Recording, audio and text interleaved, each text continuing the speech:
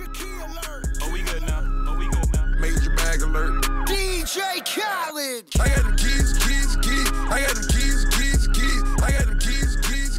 I got them keys. I'm gonna learn is how to do incline dumbbell bench press. So there's a few different ways of doing this. The way I personally like to do this for injury prevention is still to have my elbows tucked in, as opposed to if I have my elbows flared out, more of like a perfect 90-degree angle, and I'm pressing up.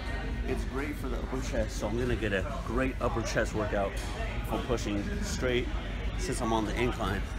For safety precautions though, I still like to have my elbows tucked here, and I'm pressing up, and I'm still meeting in the middle, so I'm still getting my upper chest by doing it here, as opposed to coming out here and pressing here.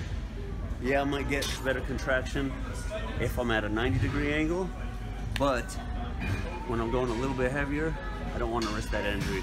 The risk to reward ratio is not good for me. So let me do a set with these and show you exactly what I mean.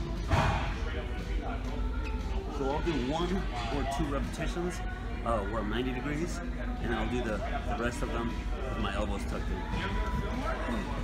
Okay, so here's that 90 degrees. Alright, now this is me tucked. So you can see my upper chest is still activated. Could you come around all the way behind me? As you can see, my upper chest is still activated.